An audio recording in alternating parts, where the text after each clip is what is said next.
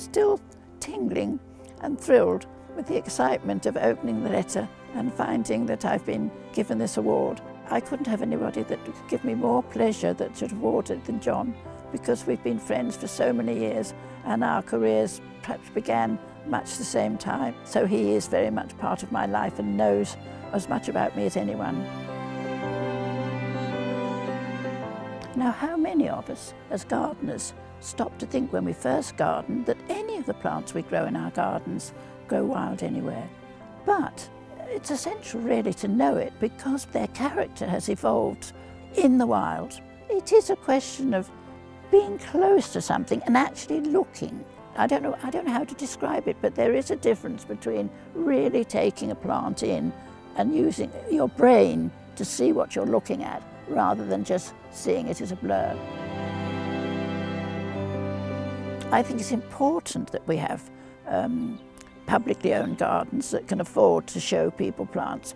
I was tremendously influenced, especially by my husband and his research into the homes of garden plants. In other words, finding plants that would be adapted. I wanted to turn this area, which is full of problems, too hot, too dry, too shady, too wet, by using plants that he discovered through his research would thrive here. It took over 50 years to make this garden, and I was handling them myself every day. You learn to look at them, and you're often astonished by what you see. I try to plant in such a way that there are comings and goings to create a scene throughout the year, to create a pattern. I suppose I'm trying to create pictures. So with a wide range of plants, from spring to summer to autumn, there's always something there, not necessarily a mass of colour, but there are shapes. It's shapes and textures that matter to me. We are surrounded by an enormous range of contrasting shapes, structures. I don't have things in straight rows. I love the line to fall and lead your eye. So, and it was the same with my Chelsea exhibits. They were based on this asymmetrical line.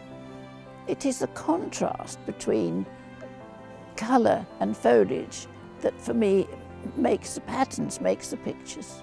I love it in the autumn, the winter, the spring, when there are shapes and clusters, shapes and textures that draw your eye just with a single bit of colour, perhaps here or there, whether it's autumn colour or whether it's flowers or whether it's a shrub.